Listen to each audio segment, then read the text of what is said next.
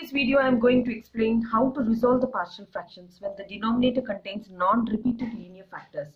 Say here the denominator is so simple, that is non-repeated linear factors. How to resolve it? See here, for 1 by x minus 8 into x minus 11, I am going to write as a by this is x minus 8 and this is b by this is x minus 11.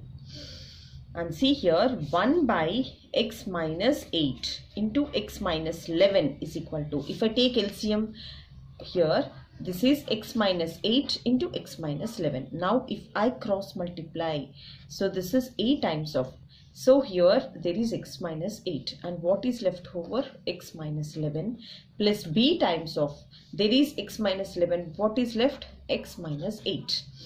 See here, now I am going to cancel x minus 8 on both sides and x minus 11 on both sides, and equation 1 is equal to a into, this is capital A times of x minus 11 plus b into, this is x minus 8.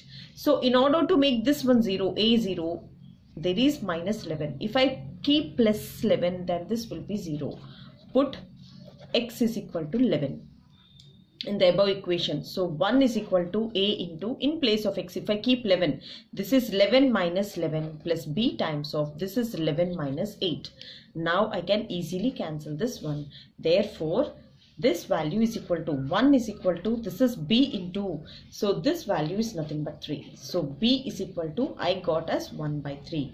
And after getting the b value, see here, I have to keep x is equal to 8 here. So there is minus 8. If I keep plus 8 in equation 1, so put x is equal to 8 in the above equation, in this equation. So name it as equation 1.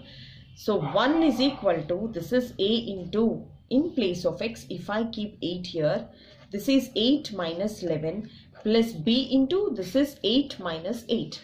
Now if I cancel this plus and minus, 8 minus 8, this is 0, and therefore 1 is equal to, this is 8 into minus 3. Therefore our a value is minus 1 by 3. After getting a and b values, see this is b value and this is a value. Now see here, I am going to substitute in this equation. In place of a, I am going to write minus 1 by 3, and in place of b, I am going to write plus 1 by 3. So here, that is 1 by, this is x minus 8 into x minus 11 is equal to minus 1 by 3 times of x minus 8 plus 1 by 3 times of, this is x minus 11. So this I am bringing 3 down. So this is minus 1 by x minus 8 plus 1 by, this is x minus 11. So this is 1 by 3 times of 1 by x minus 11 minus, this is x minus 8. And this is how we have to solve. And this is simple way to solve. And see here, the next question here is going to become, so the next question is 1 by x minus 5 into x minus, this one x minus 7. So this is x minus 7. Now how to resolve this one? So in order to resolve this one, I have to write as a by, this is x minus 5 plus this is b by, this is x minus 7.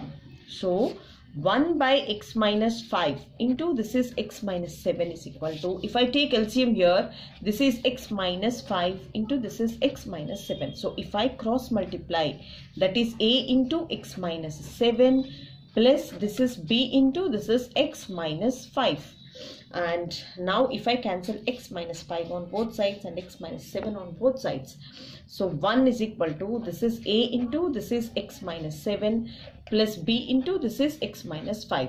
So in order to make a 0, so if I make this one 0, a 0, I'll be getting b value.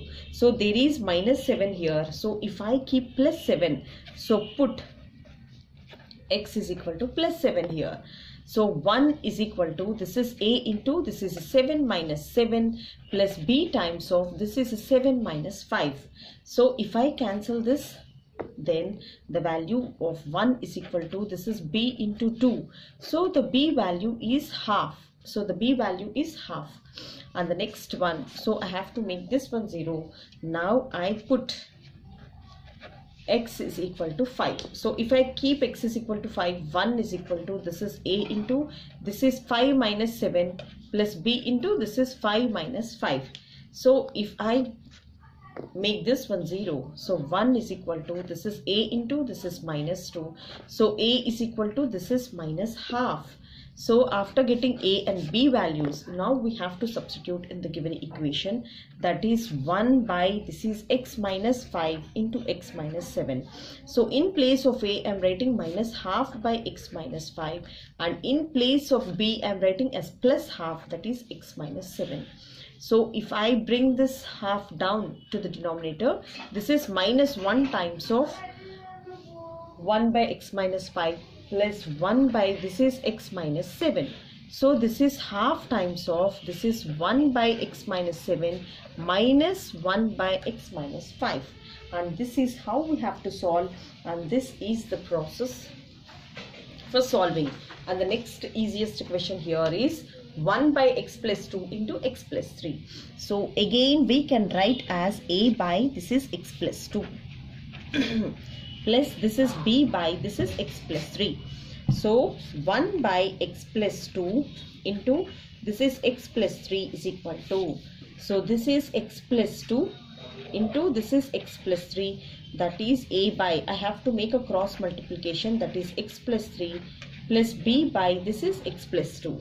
Now I am going to cancel x plus 2 on both sides and x plus 3 on both sides.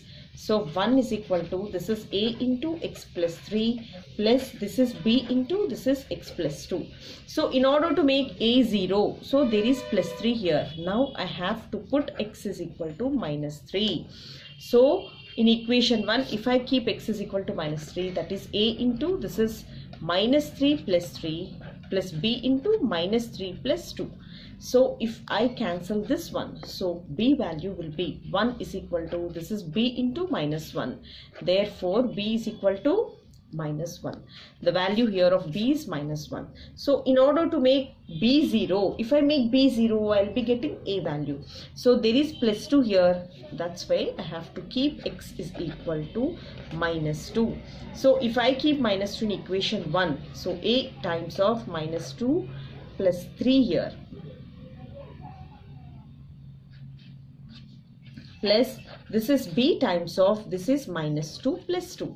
So if I cancel this minus 2 and plus 2, see what remains. 1 is equal to a into 3 minus 2 is 1. I got the value of a as 1. Now I have to substitute in the above equation. So in place of a, I have to keep 1, and in place of b, I have to give minus 1. So that's what I'm doing here. So this is 1 by, this is x plus 2 into, this is x plus 3 is equal to a by x plus 2 plus this is b by, this is x plus 3. So which is equal to 1 by x plus 2 minus 1 by x plus 3. And this is how we have to solve. It's so simple, and I'll be posting many more videos related to these series, and have a look at those. Please practice. Definitely it will be a great help for your preparation. Thank you so much.